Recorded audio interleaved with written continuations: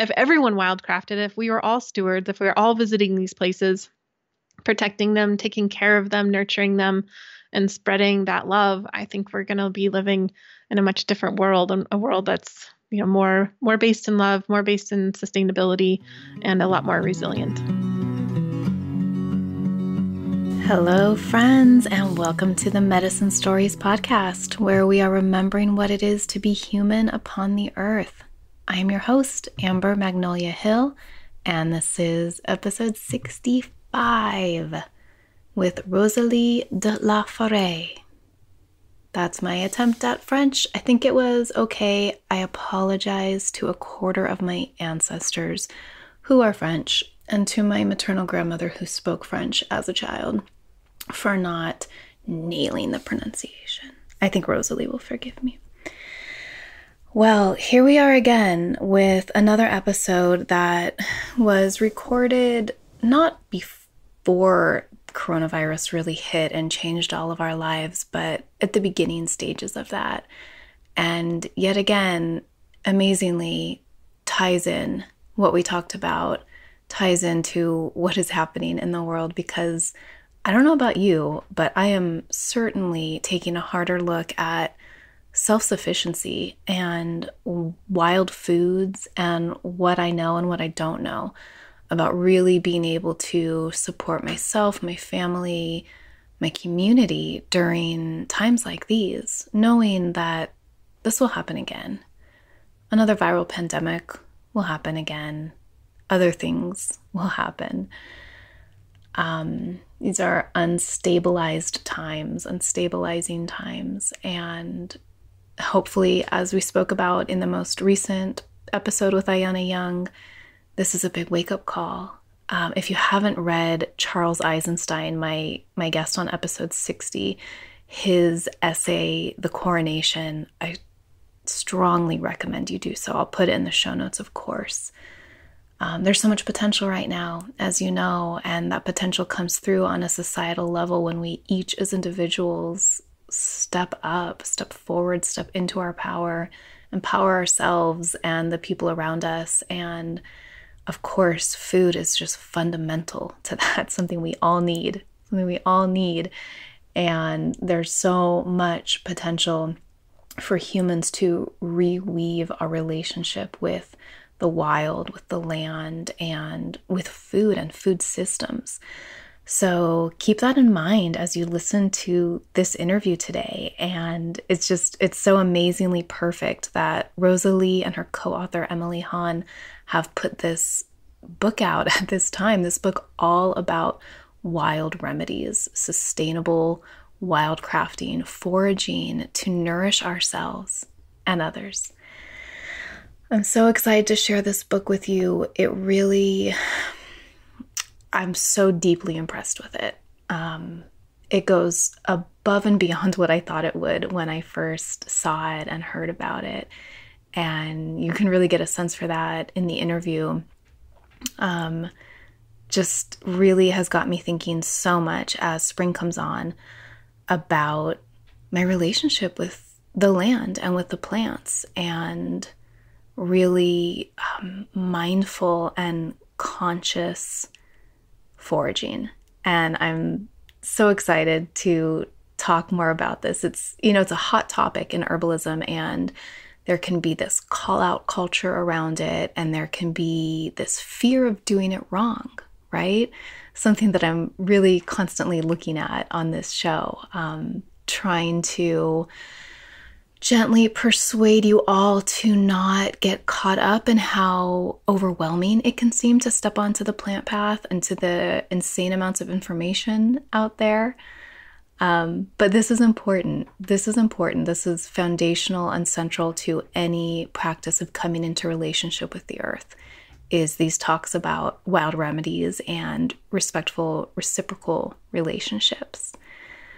So, wow, there's a lot to talk about. I need to tell you about this book and the amazing bonuses that Rosalie and Emily have made available for people who order the book now at the beginning. This episode is being released the day the book comes out. They both happen to align on a Tuesday, so it was perfect. And, in an effort to bump the sales and have a successful launch of the book, Rosalie and Emily have put together just some incredible bonuses for folks who buy it now. Hopefully you're going to buy it anyway and increase your knowledge on these topics. So might as well do it now and have access to number one. And of course, the link is in the show notes if you're like, how do I get there? Because you don't want to go straight to, the bookseller that you buy from online. You want to go to their landing page to make sure you get all the bonuses. And then you can still buy through whoever you like to buy through. The first bonus is an incredible docu-series. It's numerous, beautifully shot videos, interviews with many different herbalists, including Rosemary Gladstar, who I'm just mentioning because she's been a past guest, and many other well-known people. They ask many herbalists some important questions like, what are the unexpected ways that wild remedies heal? What does everyone need to know before harvesting wild plants? And will we be able to wildcraft forever? It gets so deep. There's one with Seven Song, who's an amazing herbalist that I've been lucky enough to study with, where he shares 18 important tips for backcountry wildcrafting. Hoping to be doing some of that this spring and summer. There's an extra video called Wild Spring Feast, where Rosalie and Emily talk about dandelion, chickweed, violet, and nettle. There are separate videos, one each, just on plantain, mullein, and yarrow. And you can also learn about how herbalists, land stewards, and plant admirers can practice the art of wild tending. We talk a bit about that in this interview. So those are just incredible. I love these offerings. I love when people go above and beyond to really deliver value for people when they are trying to, promote their shit. I think it's awesome. They have this amazing book. It's beautifully done. And then they're giving you all this on top of it if you buy it now and help them to boost their sales and, get on that bestseller list. There are also 2 giveaways happening, and these are happening like right now, this week, the first few days, I think, even after this podcast comes out. So check those out. One is a Wild Remedies toolkit basket, and one is all sorts of herbal medicines from all sorts of amazing herbalists and brands that I would just love to have. And then there are some bonus downloads like a wild crafting checklist to look out before you go out. This is a thing you really want to be prepared and ready to go gather plant friends from the wild before you go. Don't just jump in your car in the morning all full of excitement. You need to be mindful and thoughtful about this. And then some blank labels that you can print out for the medicine that you're going to make. So check those out. If you're uncertain, just check out the website. So well done. And there's even more than what I just said too in the docu-series. There's like a lot more than I just listed. And then of course we have the Patreon goodies for you. So these are all at patreon.com/medicine stories. There are 3 things here. 2 of them are for patrons at the $2 a month level, and 1 is open to everyone. So for patrons, there is a downloadable PDF of the entire chapter on rose from the book, which we all love rose. Episode 47 maybe of this podcast on rose medicine is still one that people are constantly getting in touch with me about and reposting on Instagram. It doesn't get any better than rose medicine. And so you can see the entire chapter there and see how well done these chapters are, how they're laid out, what kind of information is available for every other herb that's covered in the book as well. And then there's Rosalie's chickweed pesto recipe. Oh my gosh, we have been making a lot of chickweed pesto around here. At the beginning of the quarantine, when we had no idea, are the grocery stores going to stay open? What's going to be available? There's certainly some empty shelves at the store still. I just was like, oh, I'm going to make a ton of pesto. It's spring. There are wild grains everywhere. And if I make a lot of pesto and freeze it, then at least we have these amazing phytonutrients available to us indefinitely if there are not vegetables and things that we can just go buy at the grocery store. We're also getting a lot more serious about our vegetable garden. We've been focused so much on herbs for so many years. And I'm really interested in a root cellar situation. As an aside, send me your root cellar porn. They're so amazing. So on that note, I've recorded a special, very short, like 3-minute outro for this episode, telling you my new favorite pesto freezing technique. I think it's genius. It's not the ice cube tray method. So you can listen to the end and hear that if you'd like to. And then the Patreon offering that's open to everyone is a giveaway of the book signed by Rosalie to you, the winner.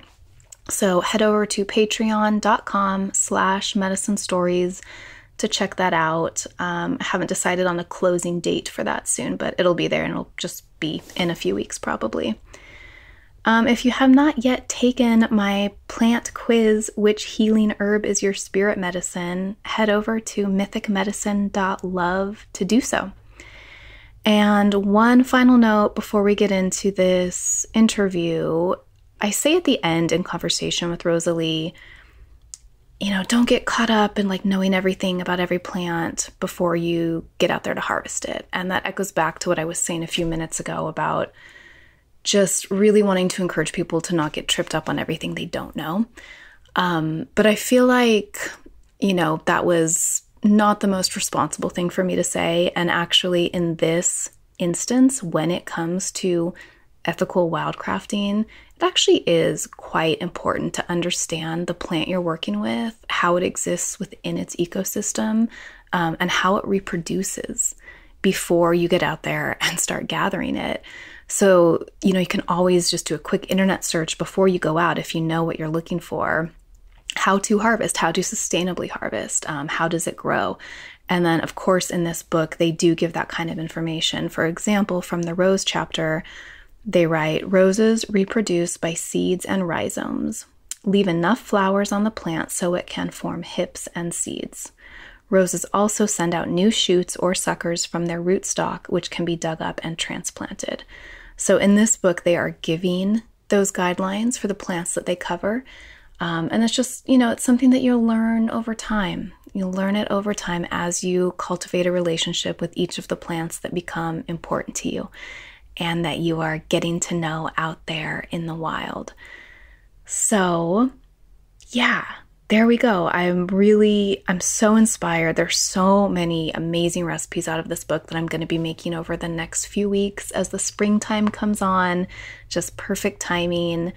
And I hope you all are doing well. I hope that in the midst of whatever hardship you're experiencing, I know it looks so different for all of us right now, that there is some inspiration being gleaned to increase your self-sufficiency and community sufficiency, really, and to tend your relationships with the medicinal plants growing all around you. Hi, Rosalie. Welcome to Medicine Stories. I'm so happy to finally be connecting with you. Oh, likewise, Amber. Thank you so much for having me. Yeah, I've been a fan of your work and just following you for a while. I got tuned into learning herbs like over 10 years ago. Oh, wow. Yeah, when my oldest, who's now 13, was little. And so, I think became aware of your work through them. And then, of course, got the book Alchemy of Herbs a few years ago when that came out. It's so beautiful, beautifully done. Oh. And so I'm really excited about your new book, Wild Remedies. And I was realizing that I don't really think I know your backstory. So I'm curious what called you to the plant path? What was your journey? And I always like to ask people, do you see any connecting thread between your child self and what you are now doing in the world? Yeah, that's a great question. Yeah, I actually, one of my earliest memories of being kind of aware of plants in this way is that I grew up in southern Utah, and my dad and I went on it must have been some kind of guided hike. We were in Snow Canyon National Park. I was maybe 9 or 10 or something. And I don't have a lot of memories from my childhood. My memory is not great in that regards. But I do distinctly remember this. They were on this hike, and the tour guide had pointed out what he called Mormon tea. And, very common plant down there is used for tea and closely related to ephedra. And so he said, like, you can break off a little bit and chew on it, and, and people make tea out of this.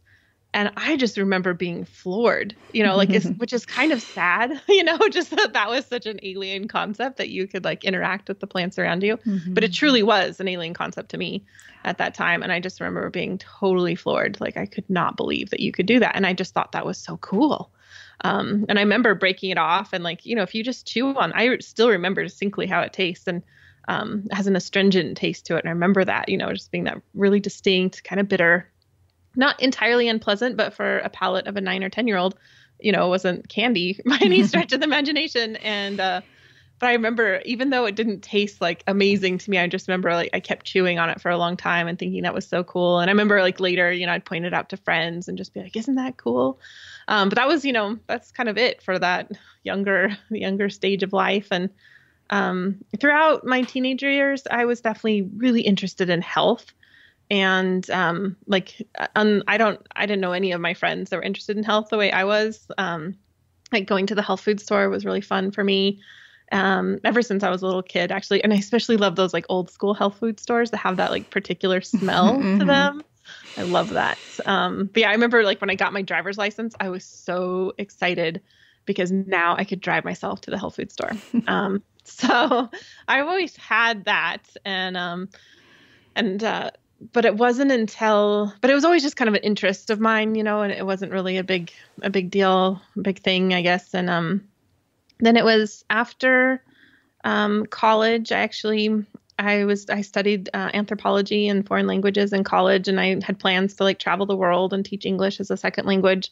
And then I met this guy, and he was really cool, and he was really into like outdoor living. And I didn't really know what that meant. And, but we just started like exploring that together. We went to wilderness school, and I just kind of got sucked into that world. It was just so amazing. I mean, before I started going to wilderness school, I didn't know any plants that grew around me. Basically, my very first class was on how to make lip balms and salves.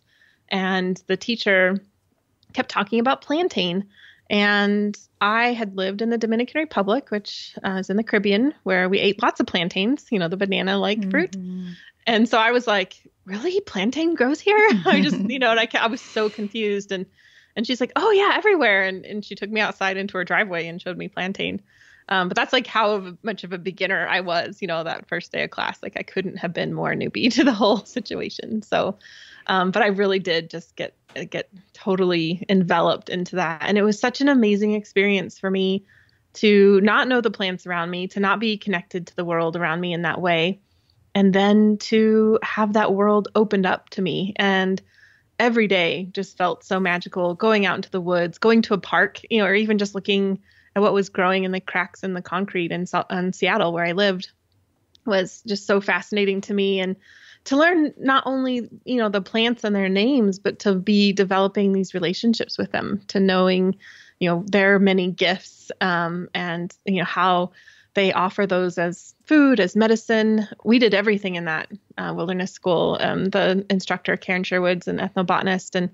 And so it wasn't just an herbalist focus. It was really about everything from making debris shelters out of plants to baskets to cordage to just everything you can possibly imagine. So I just really got enveloped into that world. And then it was after I'd been studying there for almost a year, I just came down with this really strange illness. And it was very severe. I was at home for a month.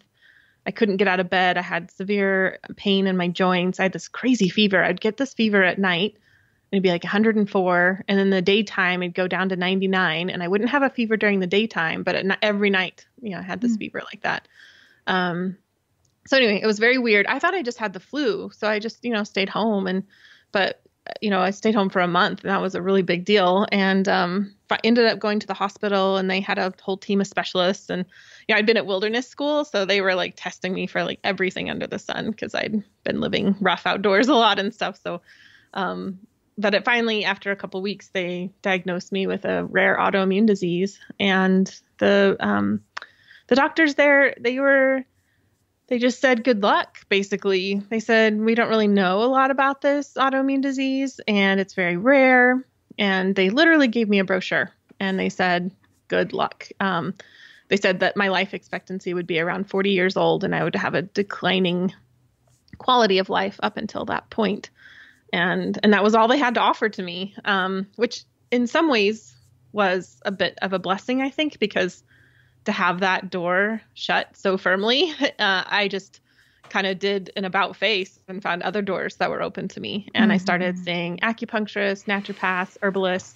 I drank so many disgusting decoctions of Chinese herbs, which I'm so grateful for. I probably shouldn't say bad things about them, because I do attribute them to helping me. But man, I would just stand over the sink and like take a swig of the Chinese herbs, and then take a swig of like apple juice or something to like chase it. It was so bad. But after 6 months of all of that care, and doing so many different things, I was symptom free. And it was at that point I knew that there were other people out there like me who had some kind of chronic illness, who are told that there's just no solutions. But there are solutions. And that was really a paradigm shift for me, because I'm even though I'd always been interested in kind of alternative health, I thought it was just kind of like, something that you did for minor things, but not, kind of like instead of using over-the-counter drugs, you could, use herbs or supplements. But I didn't, up until that point, I really would never have like dreamed that something as severe as this rare terminal autoimmune disease could be addressed, using herbs and everything else I did. So that was a real turning moment for me. And that was when I was just like, this is my life now. And I went to school, many different schools, spent about 10 years in school actually for herbs, and did all sorts of things to kind of on a path to being a clinical herbalist and to helping people. Yeah, like as you said, that is so many people's stories of how they came to heal themselves and then become either an herbalist or just someone in like an alternative, quote, health and wellness space. And I find it so bizarre that modern medicine it's such a limited paradigm. And even like that, I've heard those exact words from so many people, like, there's nothing we can do. Good luck. Here's a brochure. I went back to my doctor. And this makes me kind of giggle, because I'm just like, I'm in my early 20s at this stage, I know everything, obviously, but I had just gotten better, and so I went to her because I thought she would probably want to know, like last time she saw me, that was, I was given a death sentence. And now I'm better. So of course she wants to know. Right. And so I went back and I had this like presentation, like basically, just like all the different ways that I had could think that contributed to my getting better. And I think I had these just like kind of, very idealistic things. I just thought she would want to like run with that information. Yeah. But her response was, I think she just kind of zeroed in on one of the things I mentioned, but she just said, there is no scientific evidence that diet can heal autoimmune disease. And at that point, she was probably very correct. There hadn't been a study looking at people with this particular autoimmune disease and had half the people do a regular diet, half the people do, she was technically correct. Yeah. But just the non-interest and but from her perspective, I could just see this, young woman comes in just being like, I've cured this rare disease. But yeah, she just had zero interest. And, back then, this is early 2000s. And back then things, in terms of autoimmunity, there was not a widespread understanding or appreciation within the medical world about intestinal permeability and leaky gut, the way there is now. I don't think that would be as brushed aside as much now. We do have more things linking that. But back then, even vitamin D, I mentioned vitamin D to her and she was just like, no, no, no. But, we have a lot of clear evidence now linking vitamin D and the immune system. Yeah. So, it was kind of a different world back then too. So. It was, but like, okay, maybe there's no, clinical trials, but you're living proof, Yeah. So that's really part, like, it's like the medical paradigm is so limited because the mindset of the people within it are so limited because the medical paradigm is so, it's just like this feedback loop that feeds into itself. And that's why, of course, there's just such a gigantic explosion and interest in alternative, quote again, forms of healing. And I say that in quotes because, these aren't alternatives at all. These are how humans have been healing themselves and each other for millennia. It's really modern medicine that's the like anomaly in the history of humanity. So it's, awesome for like surgery and emergency care, but we are just, as the tagline for this podcast is, remembering what it is to be human upon the earth, and plants are such an important part of that. So something I recently talked about with Seja Popham on this podcast is just how many ways there are to be an herbalist. I think when people who are feeling called, but they're really new and they might only think there's one or two ways to do it, but there's as many ways to be an herbalist as there are herbalists out there. And an herbalist is just someone who works with plants. So what do you see, what has been like the main focus of your work as an herbalist? What role do you see yourself occupying in that space? Yeah. That's such a great question, because I often say, like, I wonder what kind of herbalist I'm going to be when I grow up. Because I really don't know. Like, I have done so many different aspects of herbalism. I've sold my herbal wares at the farmer's market. I was I call a clinical herbalist, just as a means of describing. I worked one-on-one with people who had chronic health issues. I did that for many years. So yeah. And, I've written lots of articles, lots of ebooks, shared a lot that way. I teach online courses. I've taught in-person courses. I've done longer intensives. So I've done it in so many different ways. And I do wonder, like, I have that question. I pose that question often.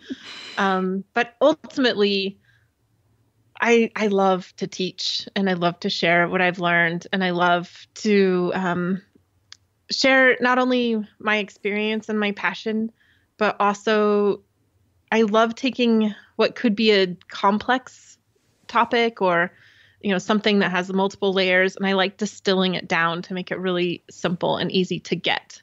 Like, I love to hear from my students, like, that they got it, and that they not only got it, but then they brought it into their lives. And so I teach, by sharing my experience, by, distilling that information in a way that I hope is helpful for people to really get, but also by really encouraging people to try herbs, whether that's just trying a simple herb, tasting it, touching it, feeling it in their bodies, or recipes. And I teach a lot via recipes because I truly do want to, be able to share people, here's the gifts of this plant as I understand it. Here's my experiences that I understand it.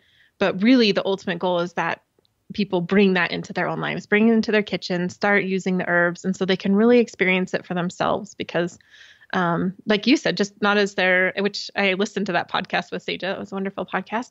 That not only is there so many ways of being an herbalist, but, just we all have our own ways of being and seeing the plants and interacting with the plants and understanding them. And we all have something unique and beautiful to bring to the world of herbalism. And so I want people to be tasting them so they can say, oh, well, here's what I learned from Rosalie about violets. And now I'm going to use violets. And here's, I can take that understanding and bring it, 5 steps further as I work with this plant myself. So yeah. I don't know if that basically to answer your question, I've done a lot of different things, but ultimately I see myself as a teacher and maybe just like a facilitator of helping people to get plants into their lives. Mm-hmm. Yeah, you absolutely are. And of course, your writing is a part of that teaching, and your writing is beautiful. And as you were talking, I was like, oh, if she doesn't mention the recipes, I'm going to bring it up because that's really helpful for so many people. And your recipes are so good and straightforward. And you really do make it accessible. You like simplify what is so easy for the human mind to make complicated and, you know, get caught up and trip over. And even through like the presentation in your books, they're just simple and beautiful. And it's like you immediately understand what to do, what's going on, the concepts, and then these recipes are right there to bring it home and give you that, like, that sensation of using the plant into your body. So on that note, please tell us about your new book, Wild Remedies. What, you know, I mean, a little bit about what it's about, but like what inspired you to create a book based on this idea, and how did you connect with your co-author, Emily Hahn? Yeah, it's definitely like kind of multiple layers there. I actually wasn't like, I got the exact idea to write this book from a conversation I had with Tori Amos, actually, a musician, composer, piano, songwriter. So I'd written my first book, and as soon as the first book was published, people were like, "When's your second book?" And I was like, "Oh, you haven't even read the first book." And I didn't know, like the deal for my first book, Alchemy of Herbs, just kind of landed in my lap, and I never really saw myself as being an author of a book. But I, you know, decided, I knew it was an amazing opportunity, so I went for it. But I never, you know, by the time that was coming out, just so much work. I mean, I put years of work into these books. And after that one came out, I was like, I don't think I'm going to write another book. Like that was enough for me. And, but in the book, I had acknowledged Tori Amos because she's been a really big part of my life. And then, and if you guys don't know, Tori has very obsessive fans, of which I'm obviously one of them. I have so some I friends. had the opportunity to go to Ireland and meet her and give her a copy of my book, which just seemed like the entirely sane thing to do. So I went and I met with her, and she was just so present and so kind and so grounded. And I was obviously like, but then she asked me a question. So I gave her the book, and we took a picture together, and she grabbed the book. She's like, "Oh, we should take a picture with your book." And that was really cool that we have that picture, because I didn't do that. And then she asked me, she said, "What is the best way to take herbal medicine?" And I know that she was asking, you know, do you take it as a tincture or a tea? You know, I'm guessing that's kind of what she meant. But even in that moment, you know, I took it in a different direction, and I told her something which I hope was coherent about really the best way is to bring plants into your life, whether that's spending time with them or using them as food. And so I kind of said something mumbly bumbly about that, I'm sure. And so then it was, you know, days later, just a couple days later, actually, and I'm kind of mulling over that conversation in my head. It's just going round and round, because that was a pretty amazing experience for me to be able to meet her. And I just had this really clear, you know, really felt like I was just like hit with that sense of just like, that's what you will write a book about, is how to bring herbs into your life and how to connect with nature. And then seconds after that, I was like, and I will write that book with Emily Hahn. And so I've known Emily for many years, and we've been friends, and we've been working together for almost a decade. And we've had many conversations about foraging and wildcrafting, and kind of like our joy of it, and then our worry and fears about it, in terms of, you know, repercussions of mindless foraging or wildcrafting. And so we'd had a lot of those conversations, and yeah, so I presented the idea to her, and luckily she was on board, because I really would not have written this book without her, and writing it with her was such a joy. It was amazing to us how much we were on the same page. Like, we finished each other's sentences. We came up with the same idea at the same time. So that all ran really smoothly, and then, so we had so much similarity, and we just really were of like one mind in terms of writing it. But then we also come from very different backgrounds and very different perspectives in a variety of different ways. So I think we were able to bring different strengths to the book. Like, Emily is very detail oriented. She is just so amazing. She did lots of editing for the book. She orchestrated a lot of botanical illustrations, which took a lot of like very precise, explanations of what we wanted those to be in working with the botanical illustrator herself. So anyway, it was just an amazing collaboration, and it was just really fun. And it was just an honor to work with her and then to be able to create something like this, because that I got the idea for the book in September of 2017. And so it took, almost 3 years before we see this into fruition. And we've been working on it that whole time. So a lot goes into it. Yeah, it does. Because it's not just the recipes. Your part one, I absolutely loved. It's kind of like, I don't know, theory and like grounding in these ideas. Actually, I'm going to read the 7 chapter names.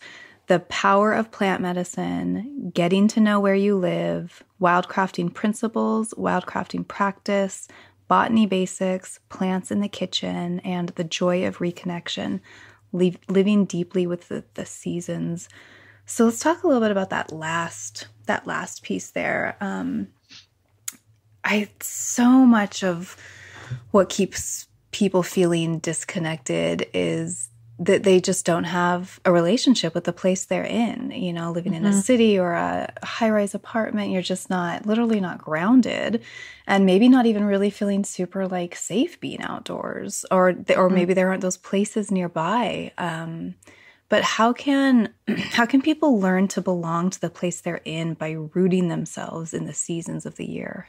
I think rooting ourselves in the seasons is one of the easiest and also the biggest steps we can take for that rooting experience. And it is a weird thing that in so many places in our culture, we're not taught, that we're almost not only not taught about the seasons, but almost like removed from where we are. And so an example of that is when I was writing the book, I kept thinking about when I was in elementary school, again, in southern Utah, where it's the desert and it does not snow.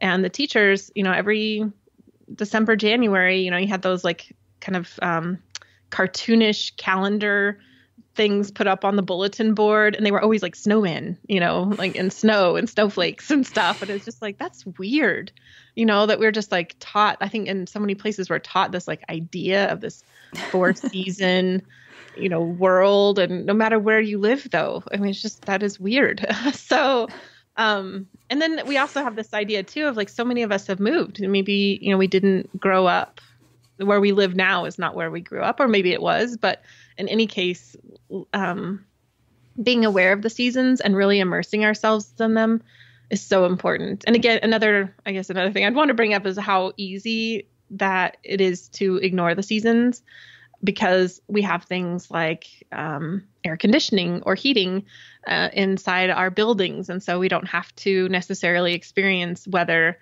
as it is, except for like getting into like, from our car to the building. And we have things like grocery stores that are stocked with fresh foods all year round. So in December, you can go get a fresh tomato at the grocery store, even though it might taste like cardboard and be mush, but we can still get them. And that's, again, kind of a strange thing. And so by, being aware of the seasons, it's just is such a powerful thing, because that sense of passing of time, being able to enjoy something in that sweet moment, before it keeps moving on forward, I think is what can bring some of our most intense joys. And I think of some things like, there's this like craze for pumpkin spice in the fall. Like, I mean, it's just like unreal. I mean, it makes the headlines of like when pumpkin spice becomes available. And I think that that's like a sign of so many people in our culture craving, that seasonal aspect of something, and loving it so deeply. But that's kind of like this funny thing, because it's added to every latte made from coast to coast, north and south, that during that specialized time. But there's so many things we can do, looking around, seeing what our local farmers or our own gardens are producing at different times of year, really eating seasonally. And of course, that also means the plants and being able to watch them grow through the whole growing season, to watch how they shift and change, to see how they react to the weather, to the growing days, shortening days. All of that has been I don't know, for me, one of the most powerful ways to feel rooted and like I am here. And especially, when I first began to do that, it was just eye-opening, back in those early days when I didn't know any plants and I was getting to know them. And it was just so fascinating. Everywhere I looked, there's new plants. But then that's just a forever cycle that's continually deepening. And even this year, I chose a plant that I don't know very well. And I've been already following it, watching how the buds have changed from January and then through February and March and spending more time with it. And so there's always so much more to learn and see and appreciate. And the more that happens, the more when I go out into the forest, which is where I live, I just feel like I'm at home because I see things that have become so familiar to me, and I see the plants that have become my friends, and I know, the squirrels and where they're at on their corners. And, I just beginning to recognize and see myself as a part of it, not as separate from it. Mm-hmm. What's the new plant that you're working with?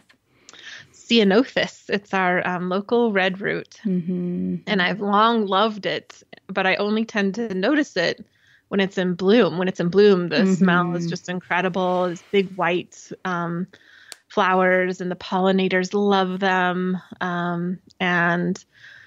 But I just kind of notice it here and there. I always notice it when we walk by because the smell of it is just so incredible. It's like this vanilla, resin, amber kind of smell.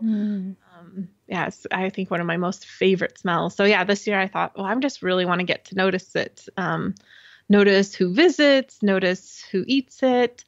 One thing I noticed is that when it's really cold, the leaves curl up and protect themselves. And it was interesting to be able to tell how severe the temperature. Obviously, I'm aware of what the temperature is, but to see that reflected in Ceanothus, like in my walks. So where I live, it's below freezing and lots of snow every winter. So, but some days are warmer than others, and so be able to see like, oh, look, the Ceanothus has opened up a little bit and it is about, 10 degrees warmer today. Or, oh, look how closed up and tight it is. And it is a really cold day today. Anyway, that's that's so neat. Walk. So fascinating to be able to like see them. And we have actually a couple on our property and tons growing around us, different varieties too. So now I'm going to notice. I've also never noticed the scent. I'm going to pay attention to that when they start blooming. But I can see how, you hadn't paid much attention before because it's just a nondescript shrub when it's not in bloom. And it's sometimes those like not so sexy plants that have so much medicine and healing and things to teach us once we pay attention. That plant also came up in my first interview with Seja, I think episode 17. Something that I really love. Like I lived in San Diego for a year when I was 19 and 20, and it's like basically one season, down there. It's just why people always talk about why Southern California has the perfect weather. And then living in Lake Tahoe, it's basically winter and summer. You might get a little spring or fall, but where I live now in the foothills of the Sierra Nevada in California, it's really like 4 seasons, and I love it so much. And it really has, now that I'm thinking about it, like helped ground me as an herbalist. So what can like stewardship of the land, tending to the land, how can that enhance our connections within our communities and even healing within communities? Yeah, so something Emily and I talk a lot about in Wild Remedies is being stewards of the land and tending, and that mindset being really the first step to foraging and wildcrafting. And when I first started foraging, like the very first thing I foraged like intentionally was blackberries. My friends and I were at a park and in Seattle, and it's probably like August, September when the blackberries are just everywhere and there's so many of them. And so we just found a big patch and we just picked them and threw them in a bag, and we came home and we immediately made blackberry cobbler with them. And through that whole experience, it was such a fun experience, being with friends and then of course eating lots of blackberries. I remember just thinking like, wow, like all this free food is just like sitting there. All this free food. I just kept thinking about that. I thought that was so cool. But, and so it's a very easy, mental space to be in when we go out there and you start seeing the abundance of nature. But it's a problematic one if we only approach the plants as free medicine or free food. And it's kind of a misnomer too, because it's definitely not free. Obviously, it's not free to the plant, which is definitely paying for that. But also for us, it takes a lot of time and energy as well. So free, there's no monetary exchange often in foraging, but it's definitely not free. And then that mentality can be very harmful. So instead, we think, the first step is to be able to visit a space and ask, how can I be of service here? And that's the first step. And that there's no, one way to do that. It really is showing up consistently and showing up with curiosity and showing up with this heart-centered desire for reciprocity and asking, how can I be of service? How can I help here? And that's something we also talk a lot about in the book because it's just so important. And I know for some, probably not to your listeners, Amber, but some people might think that's weird to have like reciprocity with a plant. But really, forming relationships with plants is not unlike forming relationships with people. And when we have relationships with people that are just one-sided, where one person gives and one, but and the other person just takes and there's no reciprocity, those are really brittle relationships that are going to be toxic in one way or another and probably won't ultimately last. And so we don't want those kinds of relationships with the plants, right? We want these deep reciprocal relationships. And the way we do that is by not just taking, by not showing up and saying, what is here for me, but showing up and saying, how can I give back? And that can be such simple things like picking up trash. It could be things like clearing away plants that might be choking out other plants. It could be pruning plants in such a way that they brings more health. So, for example, elder trees or shrubs are a plant that they tend to have a lot of dead growth on them. And so they really do well with plant and human interaction for us to go in and help prune away that dead old growth and bring help them, to grow stronger and bring forth new growth. So that's there can be ways that we can harvest from plants that can help grow them. It can be, as simple as gathering seeds and spreading them. It can be uprooting, even roots. Sometimes root medicine is necessary, and by even the process of digging up roots can actually aerate the soil, allow space for new seeds to grow. But it all comes down to doing so with awareness and attention and being able to kind of use our critical thinking skills to say like, okay, what is needed here and how can I support further growth of this plant? How can I help this plant to grow more strong, and be an interactive participant in the area. And I believe so strongly in that because the more that we have a hands-off attitude towards nature, this idea, I think, I'll just back up, I guess. We have so many instances and circumstances where humans have played a really negative role in our green spaces. And I think it's really easy for us to jump to it and say humans should stay away from nature because obviously they ruin it. But there's so many flawed nuances of that. Like one, just even this idea that we are separate from nature, I think is a theme that can be very harmful just within our entire culture. And then two, to buy into that we only have humans only have negative effects out there. We need to be writing a different story. And I think that comes from participating and from showing the plants, showing our communities, showing ourselves how we can create really positive changes and positive growth, not only in the plants and their ecosystems, but within ourselves as well. And that another simple way, and this is maybe I think one of my favorite ways, and because it's so simple and so attainable, is that the more people who learn how amazing dandelion leaf pesto is and how beautiful and fun those flowers are to eat, the more we can enjoy that and then share that with our neighbors.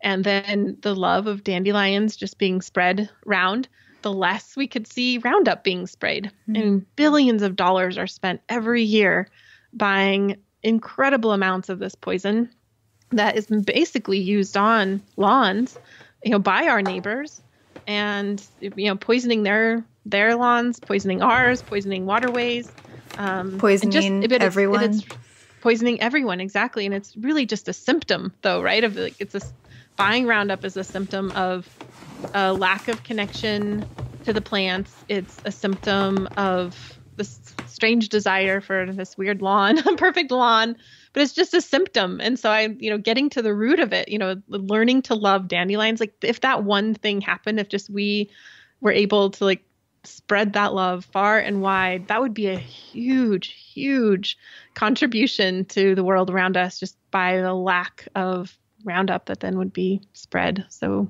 ubiquitously in our neighborhoods. Yeah. It makes me think about, I think a lot of people have this false idea that the peoples native to the Americas were just, living so simply off the land, just taking whatever they could find, just foraging and hunting. But what we know now is that, and I know most about this in the California tribes because there's a beautiful book about it, Tending the Wild, that the Native Americans were intimately and actively involved in changing the landscapes they lived in managing the plants and the animals. Like they were basically farming, they were wild farming. And of course, like all the out of control wildfires here in California now are partially due to the fact that we don't do controlled burns that they knew how to do. So it kind of just speaking to that false idea that some people might have that like we should just completely leave nature alone. Like it's never been like that, Never. People have always been actively involved in managing the land too. And when they are doing it correctly, which I'm, assuming all of our ancestors did basically, at least during the Paleolithic, then they were doing it in a way that benefited all the species, all the beings, all the living things around them, which, is just something that a lot of us are trying to learn to recreate. And I think your book is definitely an important step toward that.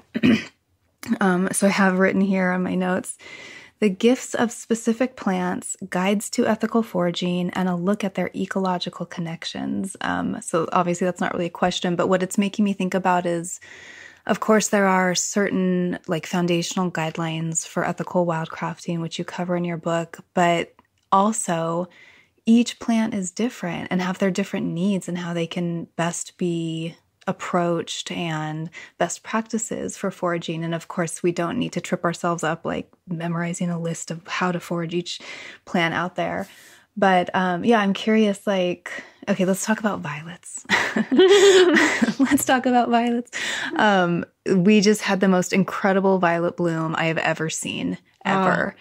And it was my whole county, like people all over were like posting about it. My friends were texting me like, oh my God, look at my violet patch. And it was really the first time I ever remember, like as soon as we stepped outside, we could just smell them. It was just hitting us from the side yard. And I've never seen them that big. It was just incredible.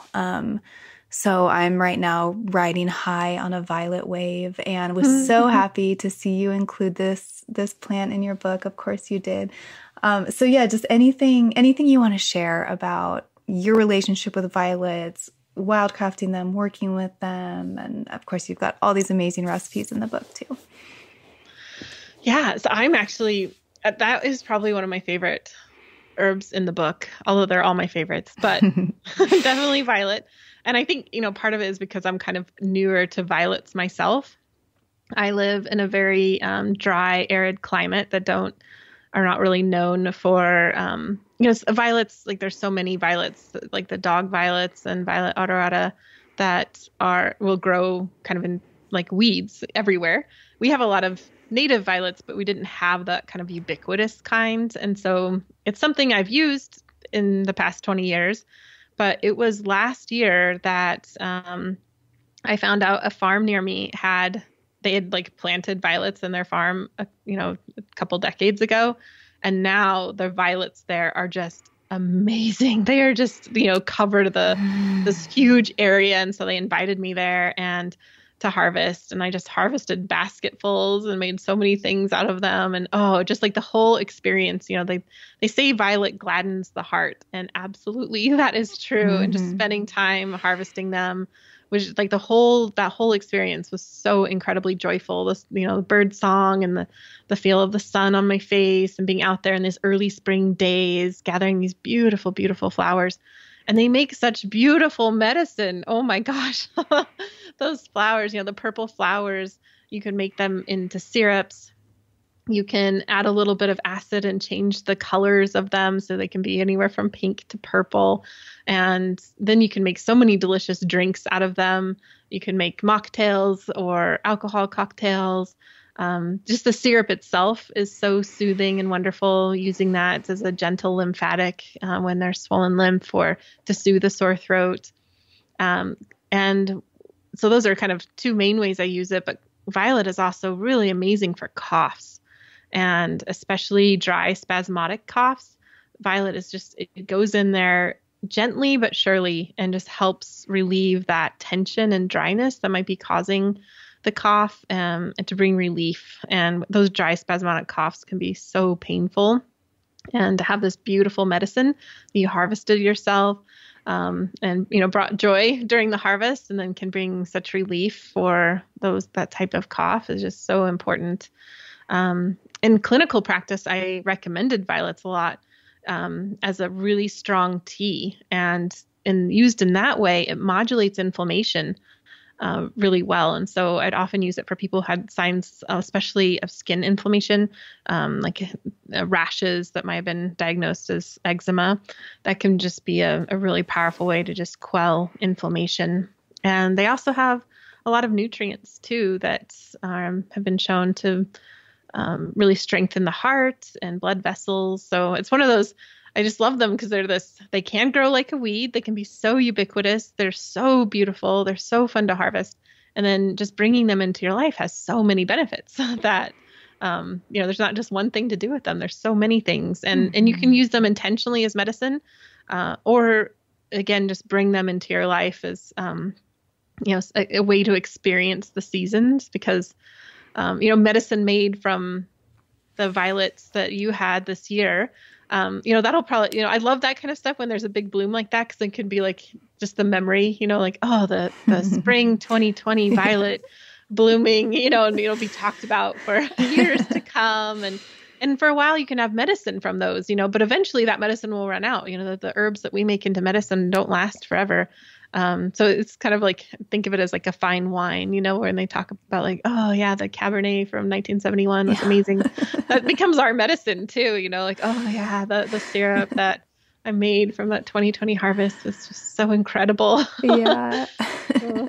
Yeah. And something I like to do too, when I've made my medicine and bottled it and I put this label on it and I'm writing like violets in apple cider vinegar, and the date, and then I'll write like one of the first warm days of spring, like Nixie learned how to write her name, or just, whatever else was going on around me that at the time, like, because then when I'm taking it, I always remember, that was the day or the week or the month that happened, and just kind of bringing that story medicine into it. So yeah, you're right. Whenever I take the medicine we made this year, I'm going to remember like that was the violet super bloom of 2020. Yeah, I love that you're bringing in those other stories too, because that's really, when Tori asked me that question, like, how is it best to take herbs? There's such a qualitative difference between like doling out some herbal capsules into your hand and swallowing them down. And then there's, between the difference of like pulling out this lovingly made syrup that has these beautiful memories wrapped up into it, and to have that for yourself, and then to share that with your loved ones. This was the day, that this happened. And there is just a major qualitative difference. And I just never think that like those capsules are going to have that same sense. And, I use herbal capsules. I'm not like entirely opposed to them, but the more we can incorporate our experiences into our medicines, into our foods, and just into the world around us, the more meaningful and joyful life is. Yeah. Yeah. And that one is such a delight to the senses, just obviously the scent, but also the taste of the flowers. I've seen my 3-year-old Nixie, she'll just eat like 20 in a row. And then the leaves, they're so different from the flowers. And I love how when you chew them, they're so mucilaginous. Like you can feel, that moistening property to it. And when you put them in, when you make a tea out of them, like I had violet leaf tea in my water bottle last week, and my oldest, who's 13, Mycelia Violet actually is her middle name. She thought it was water, and she drank it, and she's like, "Wow, that just tastes like just green. That's like the essence of green." And I was like, "Oh my God, that's what I always think when I drink violet leaf tea. It's just like the taste of green right there." So obviously that's a special plant for me to share with my kids, and it's a plant everyone loves, kind of like you. It's just no one is not stoked on violets as long as they've been introduced and got to spend the time. So if I remember correctly, you did not cover violets in Alchemy of Herbs. No. And I remember being like, oh, I want to know what Rosalie has to say about violets. So I was really happy that you got them in this book. Let's just look at one other plant, and I'm going to ask you about another one that's just, exploding all over around us right now, and that my kids love and I love, and that's chickweed. Yeah. Chickweed. So how do you like to interact with chickweed? Oh, chickweed. Well, it's such a fun one to find growing and just experience, and it's so like violets, how you can just eat the flowers of violets as you're picking. Same with chickweed, you can just be snipping off little bits and eating them right out of the garden. And I love, or right out of the soil that they're coming from. But I love that because it's like, doesn't get fresher than this. straight right well, in. Also, there's all this evidence now that like literally within 5 minutes of picking, I think tomato is what I saw studied, it loses a good amount of its nutrients, like literally within minutes. So yeah, if you can eat a plant like seconds after it comes out of the soil. I've even heard Dr. Zach Bush, who's a genius and one of my favorite people to follow, say that he'll like eat the tomato on the vine, just to get like the ultimate nutrients. So yeah, that's such a good idea to be nibbling as you're foraging. Yeah, and that makes I'll go back to chickweed, but it makes me think of how important it is to have wild foods and just different foods in our life from this perspective of like getting a variety of phytonutrients into our lives. Yeah, because it's in the world we live in, it's so easy to eat the same 5 vegetables or fruits day in and day out. And in fact, many people in the United States do, they like ketchup and iceberg lettuce and just these few things, but they just have these limited phytonutrients within them. And wild foods are so nutrient dense. They haven't had their phytonutrients, bred out of them, and they're growing in wild soils that are rich in nutrients. And so it's a great way to just get this burst of nutrition and goodness into our lives just by kind of expanding what we eat. Yeah, and so easy. Is so wonderful. Yeah, so easy. Yeah. And chickweed is such a wonderful way to do that. When chickweed is in season here, we eat so much of it. I love it as a salad. I love it like as a garnish for practically, like when they're in season, we have it like chopped up and pretty much like on everything, kind of like microgreens or something, but just, chopped up and on everything. Probably my most favorite way is as a pesto. And I've been making that for so many years. Actually, one of my first dates with my now husband, I had this great, chickweed was in bloom or available. So I was like, oh, let's go gather chickweed and we'll make pesto out of it. And then I went to the store and I got pine nuts to make the pesto with, and they were still shelled. So we spent like hours shelling pine nuts together. And the whole time I think he was just kind of like, whoa, like that was like one of our first dates, shelling pine nuts. So we could make this pesto, but the pesto is just so bright tasting. Yeah. It's so delicious. And we will make up now quarts and quarts and quarts of it and freeze it. And in the wintertime, we'll pull out all these quarts of pesto. We'll use it as a base on our homemade pizza, or use it with pasta, or just use it to dip our carrots into it. Whatever however you want to eat it. It is so delicious. And it's such a fun way to take the abundance of the spring grains and then enjoy them throughout the winter. So we're getting those fresh, the kind of semi-fresh, I guess, tastes that aren't always available in the winter. So that's another lovely way, because it does have so many nutrients. I love making vinegar out of it. You mentioned violet vinegar, which also is just heavenly. And chickweed vinegar, so easy. You harvest the fresh chickweed, chop it up, put it in a jar, fill up the jar with apple cider vinegar, put a glass or a plastic lid on it. You don't want metal lid, and shake that up, let it sit for a little while. And then that, vinegar just excels at getting the nutrients, especially minerals, out of plants. And so it's pulling all those minerals out. And then we use that as a basis for our salad dressings that spring and summer. So that's another favorite way. So smart to freeze it for when it's gone. Yeah. Oh, when I bring that, over to friend's house, I mean, it's just like, everyone's like, ooh. Mm-hmm. I live in a very rural place, and a lot of us just eat the vegetables that only come from here. And so in the wintertime, there's lots of carrots, lots of potatoes, cabbage, beets, all of our storage root crops are available. But, that fresh green chickweed, obviously not available. And it becomes so precious and so special and so fun to enjoy that. Yeah. Another interesting thing I was thinking of with the phytonutrients is, even if you are eating a lot of vegetables, like all the cruciferous vegetables are basically giving you the same nutrients as one another. Like you might have broccoli and Brussels sprouts and bok choy on your plate and be like, look at me with my 3 vegetables. But they're in the same family, the brassicas, and they're all like really similar to each other nutrient-wise.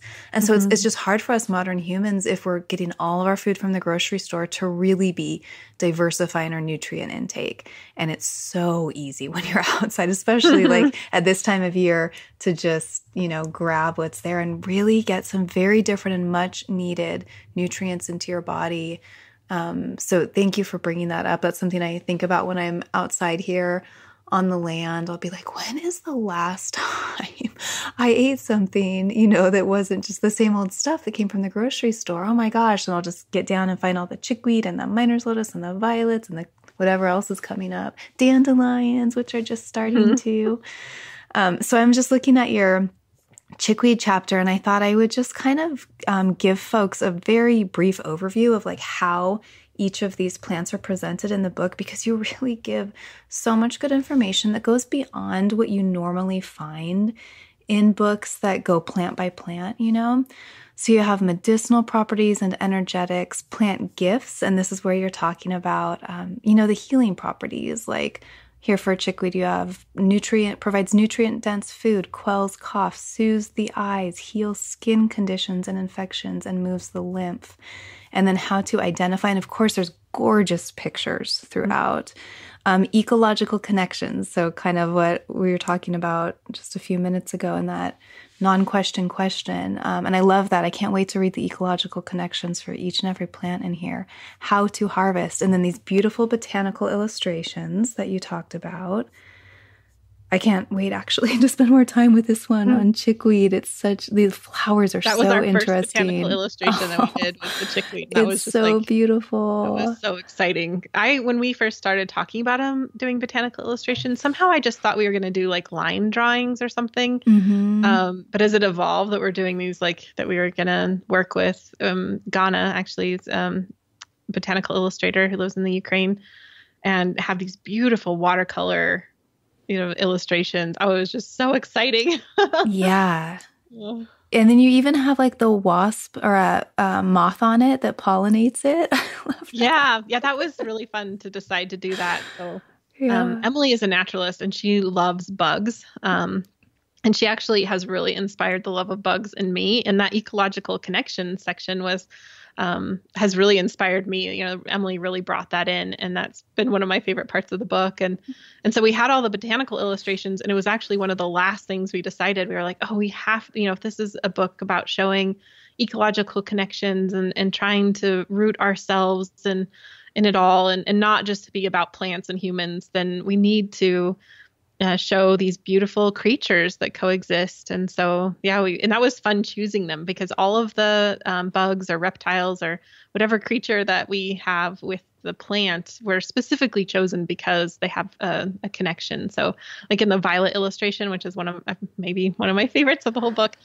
we have the fritillaria butterfly, which the fritillarias often only lay their larvae on violets, kind of similar to like monarchs and milkweed. And then that beautiful moth on the chickweed. Yeah, that was a very exciting part of the book. Oh my gosh, I love it. Talk about going beyond what's in your usual herb book. And then you have harvesting cautions, gardening tips, using chickweed in your life. And then the recipes. Yeah, chickweed vinegar, and your pesto recipe is in here. Of course, it looks amazing. And that reminds me, we wanted to do gardening tips in there. And we actually went to an expert for that, Sue Cush, and she helped us write those gardening tips section for each one, because the book is ultimately about nature connection. That's for us, what the book is about, strengthening your connection to nature. And that does not have to include foraging. That might not be of interest to someone, maybe, because of where they live or because of physical capabilities or just their interest. But nature connection is always possible. And so we give, ways in the book that people can bring plants into their life, whether or not they decide to forage. They can garden, and that could be not only in their garden, but in a friend's garden or at a community garden.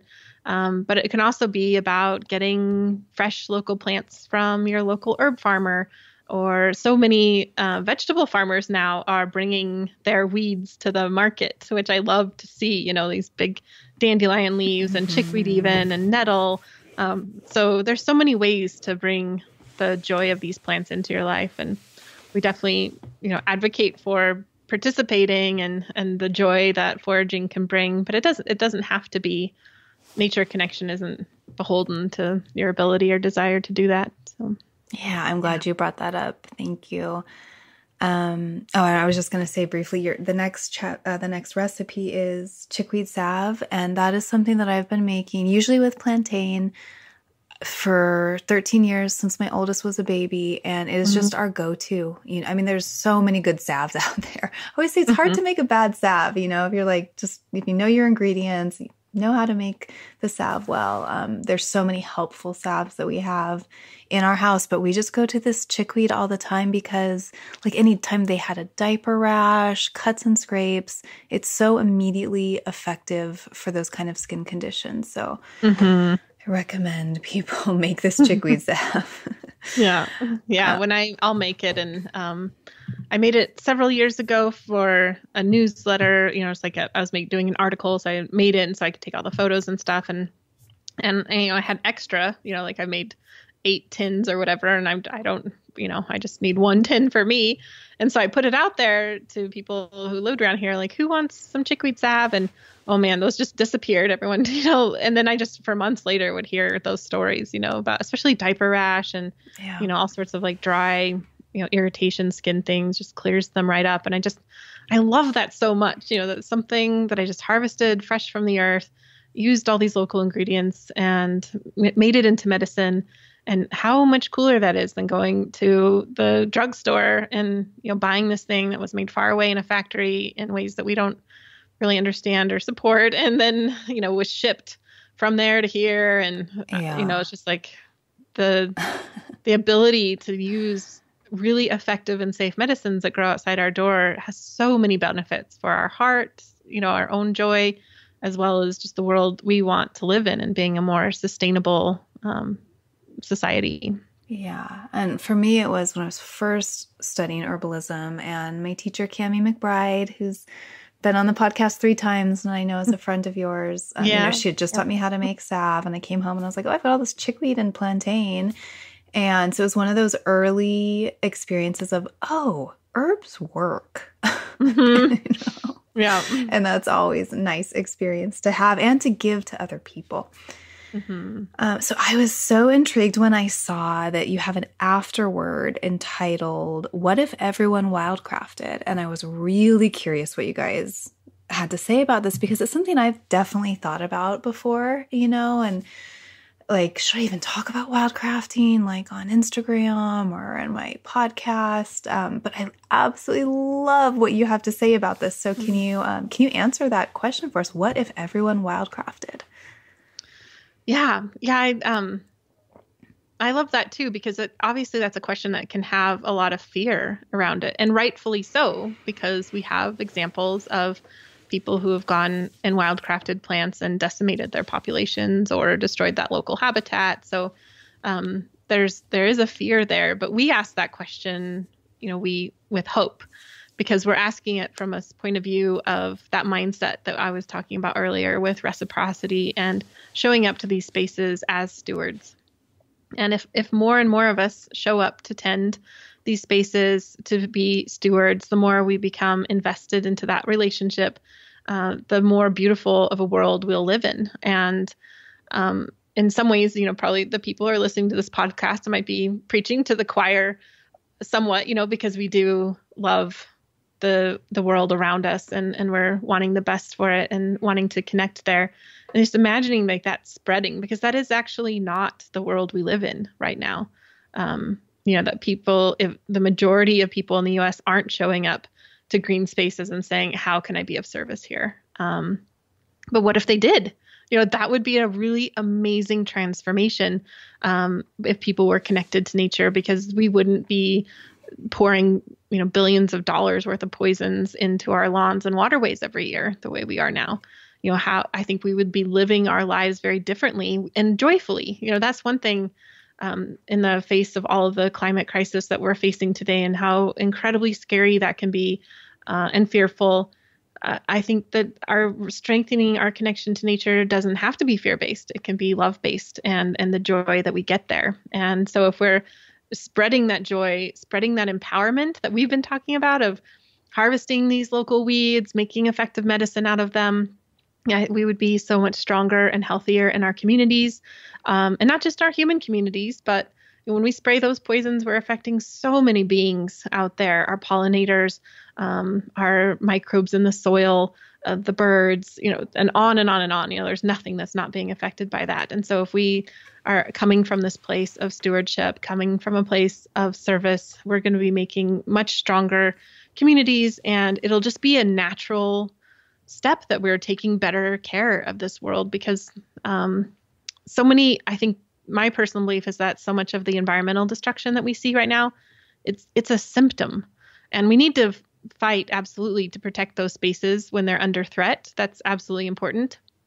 And also think of the root cause of that destruction.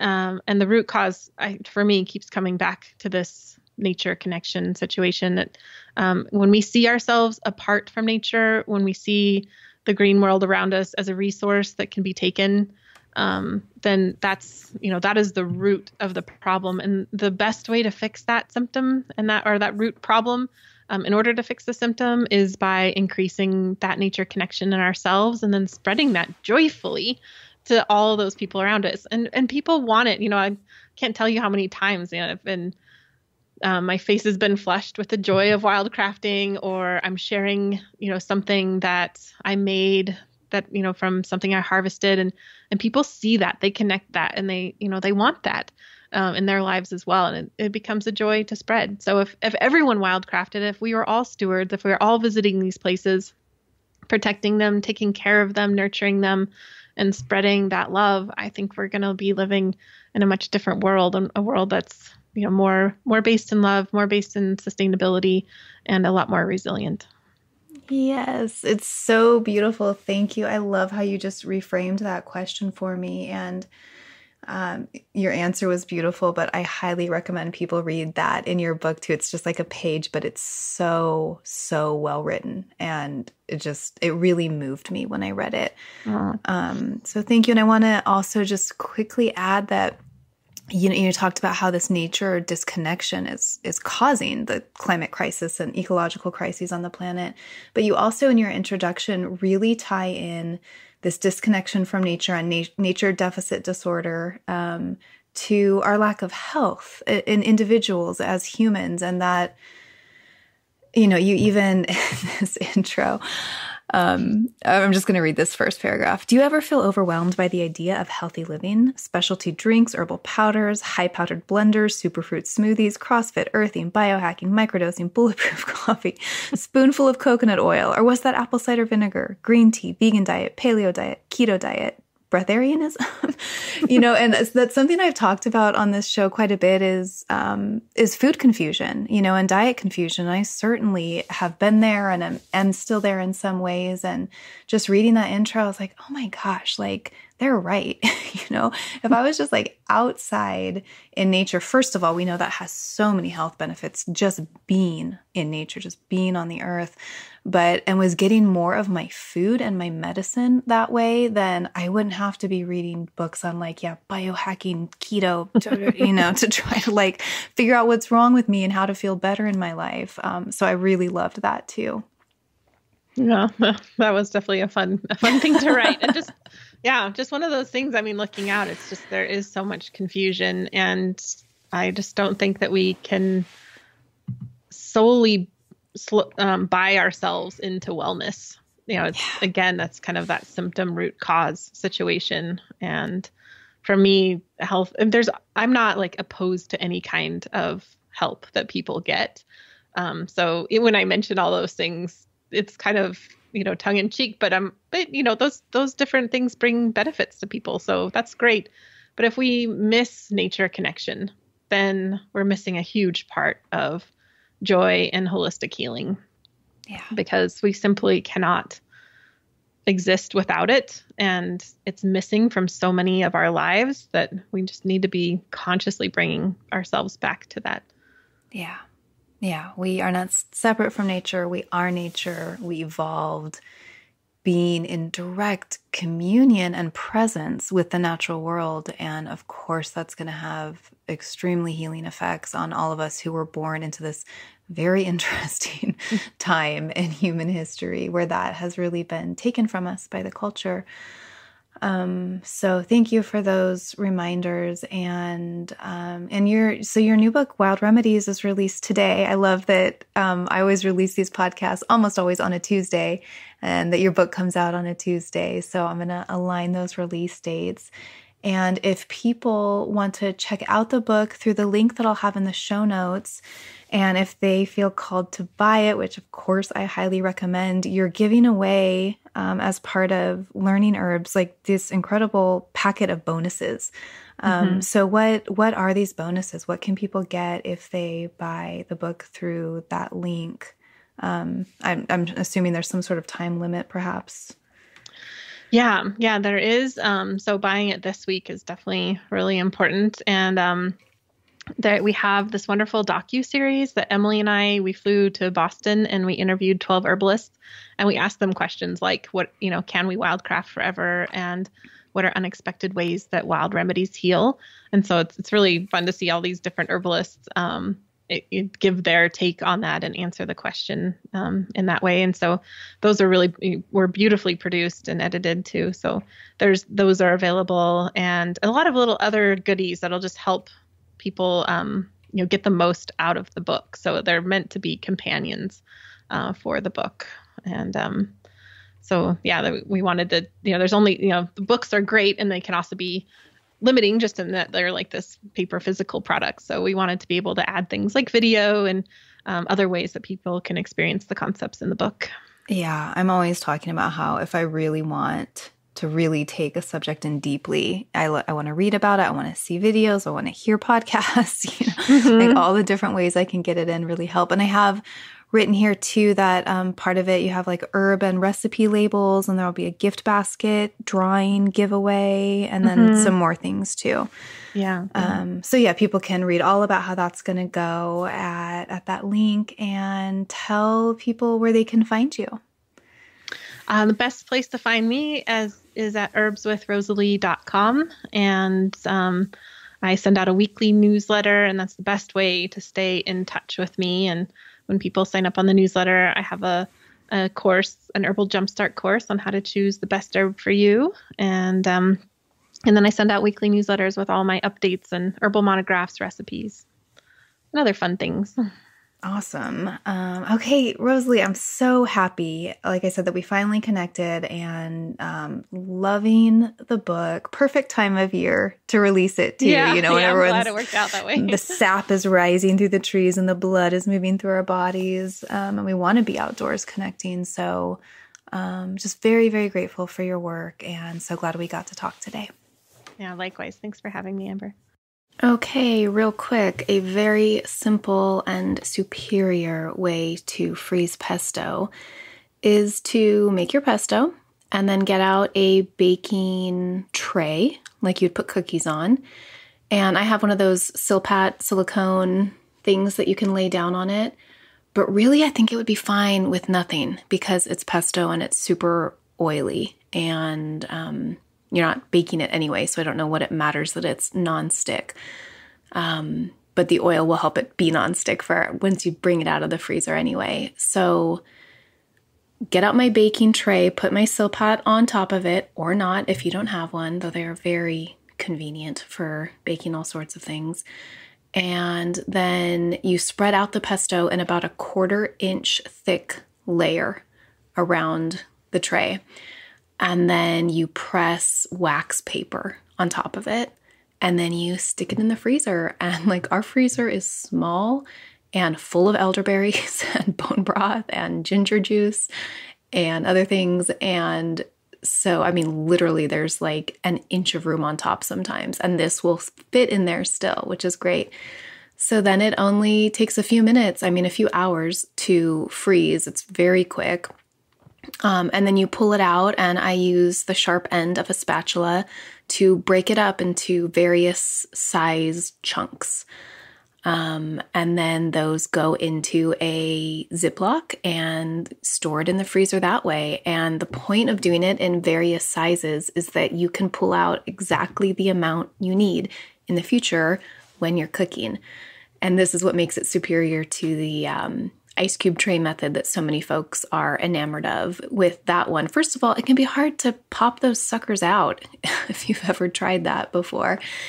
And then secondly, they're all the same size. So I really like this because you can just see exactly what size you're going to need for what you're making. And then also, like, I very quickly learned what size I like them to be in so they can fit in my jar later when I take them out to defrost. Like, I take 4 or 5 of my little rectangles out, put them in the size jar that I like, and, they defrost very quickly on the counter. Sometimes I put them in front of the heater vent or near the stove if we've got stuff cooking to help defrost more quickly. But certainly if you take it out at nighttime before bed, it'll be defrosted by the morning because, again, that olive oil just makes it defrost more quickly. Comes in handy in many ways when it comes to pesto making and freezing and defrosting. And then it's there. I love it on breakfast, love it with eggs, basically put it on everything. It's just so yummy. And if you need a visual for this, I have some slides up in my Instagram highlights. So I'm Mythic Medicine on Instagram. If you're not on there, you can find it on the intranet at instagram.com/Mythic Medicine. And I have a highlight called Herbal Food. And that shows exactly how I froze my pesto. I'll put that exact link in the show notes as well. So happy pesto making and freezing and defrosting and eating, and happy spring.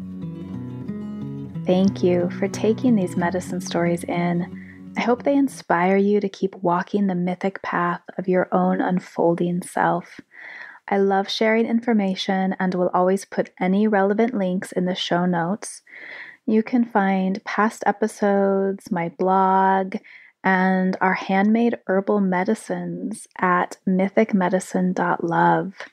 We've got reishi, lion's mane, elderberry, mugwort, yarrow, redwood, body oils, an amazing sleep medicine, heart medicine, earth essences, so much more than I can list there. mythicmedicine.love. While you're there, check out my quiz, Which Healing Herb is Your Spirit Medicine? It's fun and lighthearted, but the results are really in depth and designed to bring you into closer alignment with both the medicine that you're in need of and the medicine that you already carry and can bring to others. If you love the show, please consider supporting it at patreon.com/medicine stories. It is so worth your while. There are dozens and dozens of killer rewards there, and I've been told by many folks that it's the best Patreon out there. We've got ebooks, downloadable PDFs, bonus interviews, guided meditations, giveaways, resource guides, links to online learning, and behind the scenes stuff, and just so much more. The best of it is available at the $2 a month level. Thank you. And please subscribe on whichever app you use. Just click that little subscribe button and review on iTunes. It's so helpful. And if you do that, you just may be featured in a listener spotlight in the future. The music that opens the show is by Marie Sioux. That's MarieeSiaux from her beautiful song, Wild Eyes. Thank you, Marie. And thanks to you all. I look forward to next time.